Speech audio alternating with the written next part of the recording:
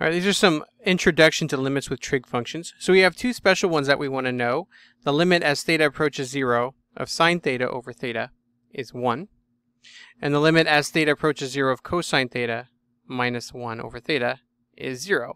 And so if you notice, we're approaching 0 on each one, and each one has a denominator of theta. So that would be 0 and 0. So at theta equals 0, both of these are undefined. But as the limit as we approach them, this one will be 1. And this one will be 0. So here is our sine theta. And so you can see at that point, it'll let me get it. It says it's undefined. But coming in from the left, you can see that we're approaching 1. Coming in from the right, we're approaching 1.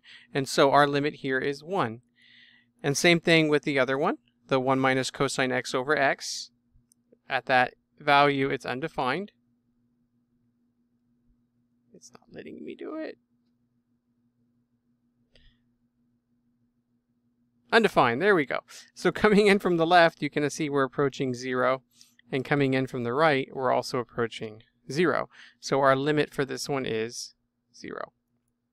All right, so what we're going to be doing is using these. And theta here is you're using as a variable here. And so on each of these, what you want to do is make sure that they are the same thing that we're approaching. All right, so let's try some. So the first is just direct substitution. There's no issue here. There's no domain issue that we're going to have. We're going to have a domain here of negative infinity to positive infinity, so we can plug anything on. This function is continuous.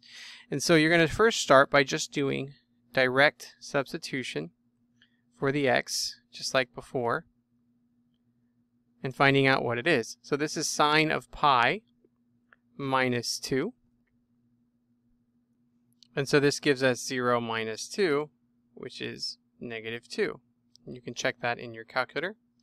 If we had cosine of 7x, same thing. Our domain here is negative infinity to positive infinity. So we can just plug in our 0. And cosine of 0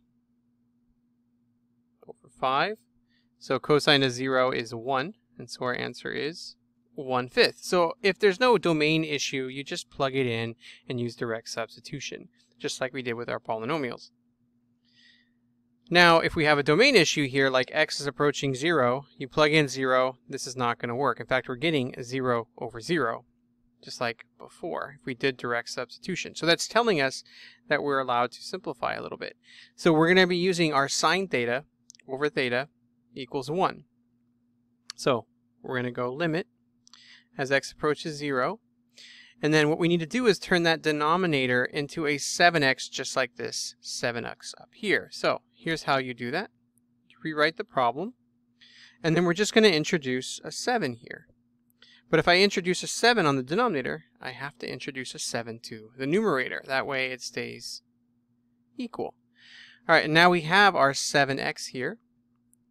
So we continue on, and we go the limit as x approaches 0, and we can easily now say 7x if we wanted to, but we're going to leave it as x. So this would be 7 over 4 sine of 7x over 4x. Over 7x. So it's just a little bit of switch. We switched the 7 and the 4, putting the 4 here, the 7 there, and now we have our limit. So that 7/4, the limit of 7/4 is just 7/4, so we get 7/4 limit as x approaches 0 of sine of 7x over 7x. So as long as these match, we get 1. So this is 7/4 times 1, which is 7/4. And there you have it. So all you're going to do is whatever's inside that sign, with that sign, whatever number is sitting there, you're going to just introduce it to the denominator, multiply it to the top, replace whatever number is next to the x with that number you placed there to get this, do a little switch, and then there it is. So this is basically your limit that you're creating. It's 7/4 because this will go to 1. Well, what if it's upside down? Well, it's the same exact thing. So what we do is we do a reciprocal, and then now it's a denominator. So if you flip this, remember if you're dividing, it's just the fraction being flipped. And so now we can place a 7 here and a 7 there. And we end up with the limit as x approaches 0 of 1 over 7 sine 7x over 7x. And then if you look at this, this is just 1/7. So this is equal to 1/7, the limit as x approaches 0, of 1 over sine 7x 7x. So you can see that that is still a denominator here. If we were to flip it, that 7x would go to the top. And then this is 1 on the bottom, and so we end up with 1/7 times 1 over 1, which is still 1/7. Now you can check these limits with your calculator or Desmos as well. So I've got our function f of x plugged in here. And so to check it, all you have to do is go to your table set, whatever we're approaching. So we are approaching 0, so that's where we want ours to start. And then pick a point that's really, really close, because we're going to approach from the left and the right and getting close, just like we did in those problems earlier with limits. So now if you go to your table with it, you can see that coming in from the right, it's 0.1429. And coming in from the left, it's 0.1429. And we got 1/7. So if we check 1/7, you'll see it's 0.1429. So this checks perfectly. All right, let's try it now with cosine of 2x. It's the same thing. You see that theta and theta? They just need to match. And so we're going to say the limit as x approaches 0 of cosine of 2x minus 1. And so we're going to have to multiply the bottom by a 2 to give us what we need. So we multiply the bottom by 2 and the top by 2. And then make sure that you put a parenthesis around this top one. Okay, so now we have our 2 here and our 2 here, and then we're going to do the little switcheroo just like before. So the limit as x approaches 0 of 2, and then we switch with the 5, and now we get cosine of 2x minus 1 all over 2x. And so now it matches. You see they're the same and the same. And as x approaches 0, it's the same as 2x approaching 0. So it's the same thing. So this would now become the limit as, 2/5, the limit as x approaches 0 of cosine of 2x minus 1 over 2x. And like I said, if you really want to get picky, you can say, okay, well, I'm going to change my x to 2x approaching 0. But I'm going to leave it as x approaches 0. All right, and then this becomes 0. So this becomes 2/5 times 0. So the answer is 0. And you can even check with the calculator for the graphing function. You can see from the left, we're coming in to the 0. And from the right, we're coming in to 0. You can see that they're spaced perfectly from each other. And there you have it. All right, so now we have some trig problems here. So you can notice on the top we have 2 sines, and on the bottom we have an x squared.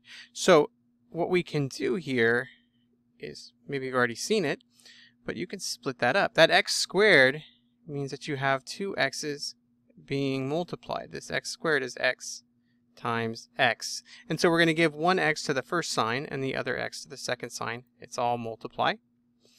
And then now we can multiply this one by a 3 and this one by a 5 to give us what we need. So we get the limit as x approaches 0 of 3 sine 3x over 3x times 5 sine of 5x over 5x. And so now we can say 3 limit as x approaches 0 of sine 3x over 3x times 5 limit as x approaches 0 of sine 5x over 5x. And then this becomes 3 times 1 times 5 times 1, which is 15. So this will go to 15 as our limit. So you want to always just make sure they're the same. And so if you have 2 x's, you can split them. And then we plug in our calculator. Make sure our table set is at 0 with a very small distance.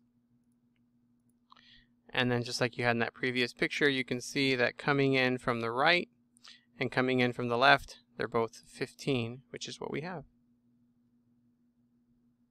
All right, this is our last trick, and so obviously we're going to have the limit as x approaches 0. And so what you want to think about is this situation. We have a sine of 7x here. And so in order to use that, rule that we have, we're going to need a 7x down here. So one of the ways to do that is if you see a common factor, you can factor it. So these both have an x. We factor that x out. Split it up, so we'd get 1 over x minus 4 times sine of 7x over x, and then multiply it by the 7 you need, top and bottom.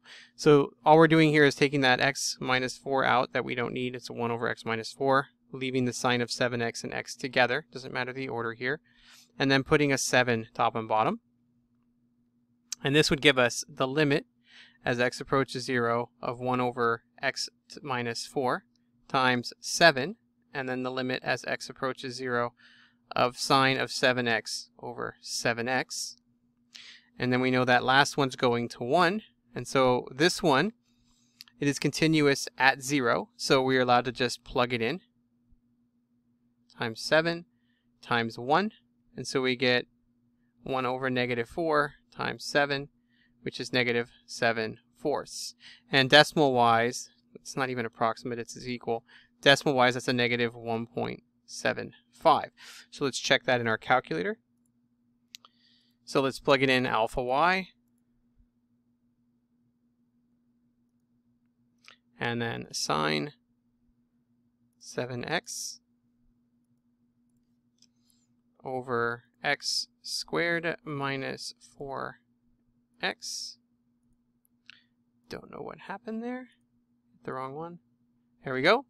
And then again, we're approaching 0. So make sure we start it at 0. It's very small distance. Second table. And there it is. Negative 1.75 from the right and the left. Everything checks out perfectly. And there you have it. So you're using basically 3 things here. You're doing a direct substitution. And if you have sines, you're using this and getting creative with it. And if you have cosines, you're using this. And so any other problem they give you is just a way to split it up in order to be able to use one of these two. Thank you.